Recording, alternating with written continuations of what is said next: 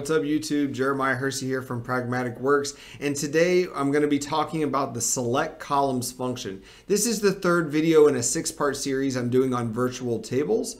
And so in the last video we talked about the add columns function. Well, the select columns function is very similar to add columns except for one thing. The select columns function starts with an empty table before adding the columns to it.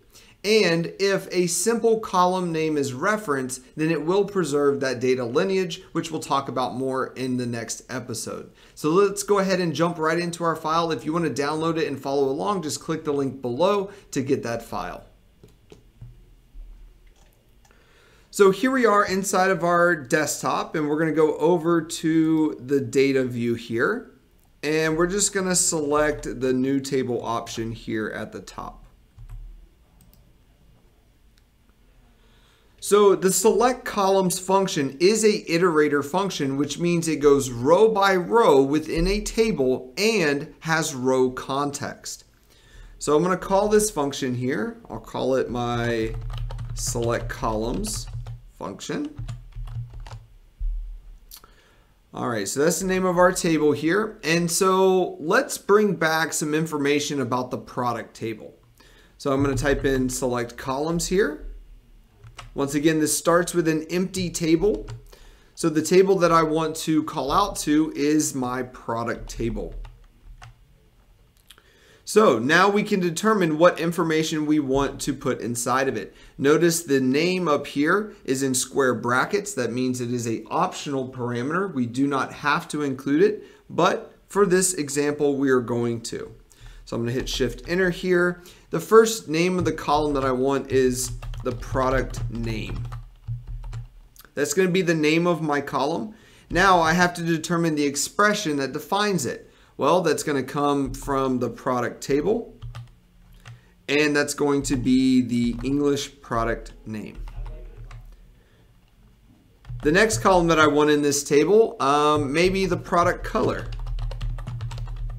Okay, so I'll put in the product color here. And once again, the expression for that is just going to be the product table and the color column. Now, we can also pull back values inside of our table, but we have to remember that we are inside of row context. So for instance, if we are going to pull back something like the number of sales, which is just a count rows function of the sales table, it's not going to return the proper value unless we force context transition to occur or we use a navigation function. So for this column, the number of sales here, this is simply going to be a count rows function of the sales table. Now, once again, if I were to do this, if I were to run this select column statement, this would return the same value over and over again because we're in row context with inside of the product table. It cannot filter any other tables. So here we can force context transition to occur by adding the calculate function. You can also use a navigation function here as well and use the related table function. And the last column that we're going to do here, let's just use a measure. Let's call this sales, and we're going to use our total sales measure. Now, once again, a measure is implicitly wrapped in a calculate function, which is why this is going to work. So we'll go ahead and return that table. Now, at first, you're probably thinking, well, it's not returning results. We just need to filter out the blank values here. And we can see that we're now getting the total number of sales, the color, and the sales amount as well.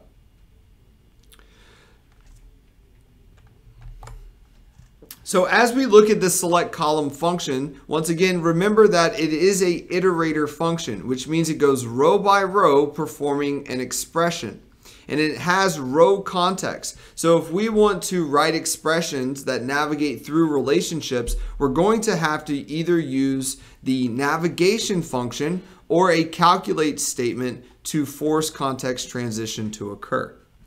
So one thing that we can do here is we can add additional information inside of this table So let's put a filter on this table here.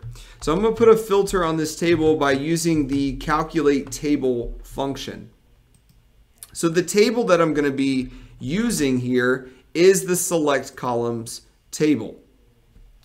The filter that I'm going to apply here is maybe where the customer table and the marital status is equal to single, which is just an S.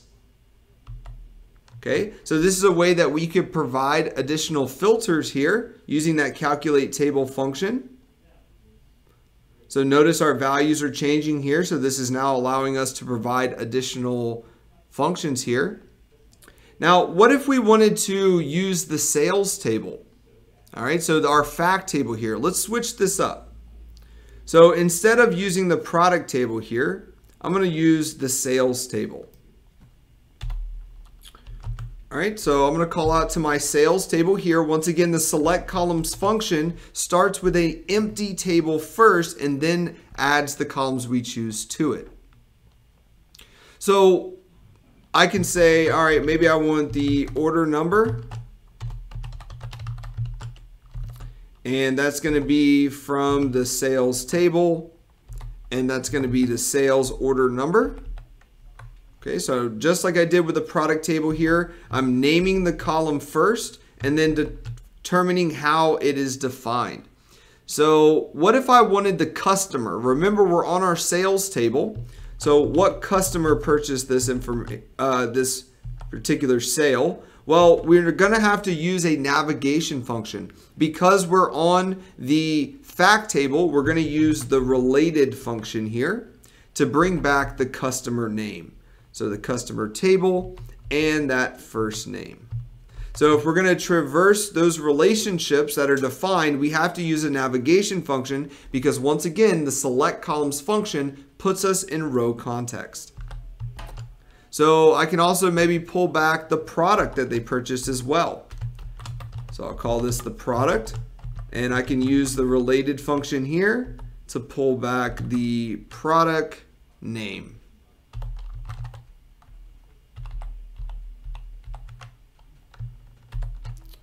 I can also include expressions within inside of this as well. So maybe I have a column called the line amount. And this is going to be defined by the order quantity times the unit price. So I could say, all right, this is going to be the sales table and the order quantity times, call it to the sales table again. This time I'm going to call it to the unit price. All right, we'll go ahead and define that. Once again, with that calculate table, that allows us to put additional filters in. So once again, I could say, all right, I want to filter this where the customer marital status is equal to single. So you can provide additional filters in there using that calculate table function. So we'll go ahead and return this. So what we're going to see is that it works across all four columns here. Okay, the line amount, order number, customer, and product. Now, one thing to note about the select columns function is that the column names can be omitted where it's just a simple column reference. So if we're just going to reference the name of a column, we can actually omit the number or the name. We can actually omit the name. So if I were to remove the name here, so I'm going to remove the name. Remember, it was an option, okay? And I'm also going to remove the name on the product as well. Okay, now this is going to give us some false errors here. So notice all the errors that are occurring here. It actually is going to work just fine. But one thing to note is if you modify this, it actually changes the order of the column. So when I run this here, we're going to see that all four columns work correctly. Notice sales order number is referenced as sales order number. English product name is referenced as English product name. So if you're just doing a simple column reference, you can just reference the name of the column. Now, additionally, as we're talking about this function, we also talked about data lineage as well. So if we just use a column reference, like we do right here, calling out to the sales table, the sales order line, the sales order number, this is going to maintain data lineage, which means it knows where this column came from. It means that this can filter. If we were to call out to anything other than this, it is going to break the data lineage. So for instance, if I were to concatenate some kind of value onto the end of this and run it, okay, so notice that it's giving us an error, okay? So it's not able to pull back the correct values because it is more than just a single column reference. So if you use a single column reference, it maintains that data lineage, allowing it to filter properly. If you add anything additional to it, it will break that data lineage, which we'll talk more about in the next episode. I want to thank you so much for joining me. And if you like this video, make sure you give it a thumbs up and subscribe to our channel for more content. And look out for the next video, which is going to be talking all about data lineage. Thanks for joining me. I'll see you in the next one.